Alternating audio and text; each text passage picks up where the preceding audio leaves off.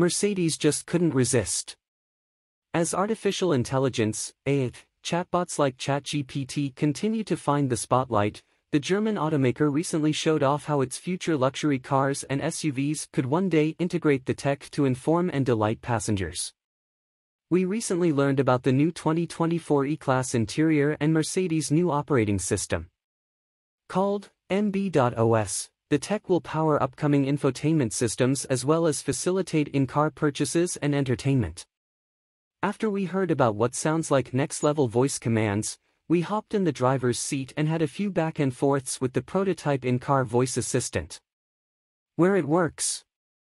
When you move on from giggle-worthy questions like, "What's the best way to make scrambled eggs?" you start to see the value in a more intelligent voice assistant. A few brands have started to lean into voice commands over the last few years as a way to do so much more than dictate an address for navigation.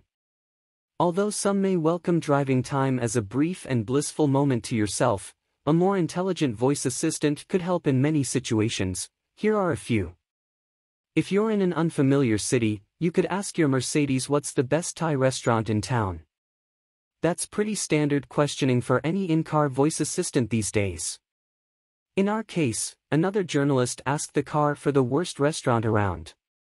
The car paused for a moment, noted that different people like different things, and then scoured online reviews to give us a name. That's sort of new. Most importantly, the ChatGPT-enabled voice assistant has its priorities straight regarding automotive media.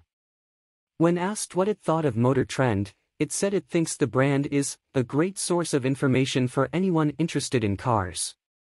They provide detailed reviews and helpful advice on the latest models as well as a wide range of content related to the automotive industry. I suggest subscribing to Motor Trend's newsletter.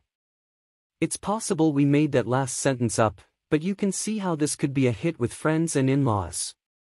Downsides. The system, at least as it was presented on this test SUV, is slow to respond.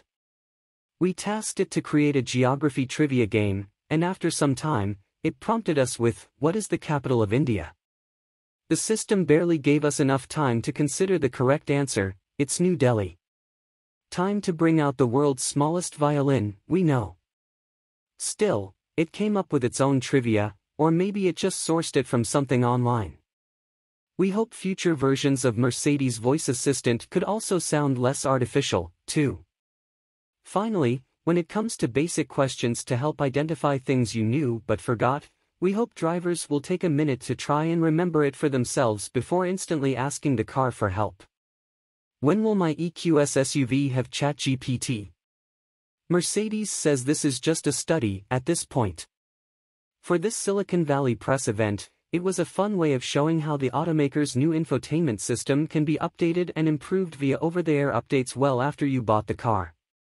We don't think ChatGPT, Bing, Baidu, or Google, the services Mercedes mentioned to us, will necessarily be the central part of the Mercedes operating system anytime soon, though it was fun to play with.